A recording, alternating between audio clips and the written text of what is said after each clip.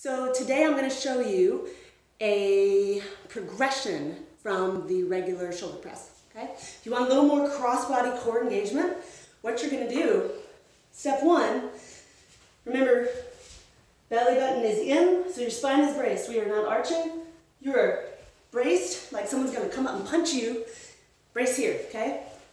Squeeze that belly button in. You're going to start with your hands overhead. Notice my ears are covered by my shoulders. I'm not far back and I'm not way out here. Right overhead. So you're going to start here. Keep your feet hip width apart. Drop one and then the other. So the difference is, instead of starting here and doing this, it's harder because you're starting at the top and you are controlling the rate of descent. You're also not moving, okay?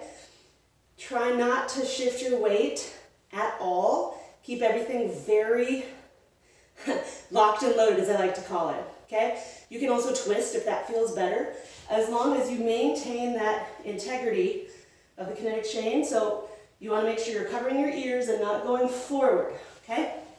Second variation is a single leg version. So belly button's in, chest is up, lift one leg, 90 degrees, if you can. If you can only go here, that's fine. Try not to let your hips sag or drop or anything else. Belly button in, lift the arch of the foot you're standing on, and here we go.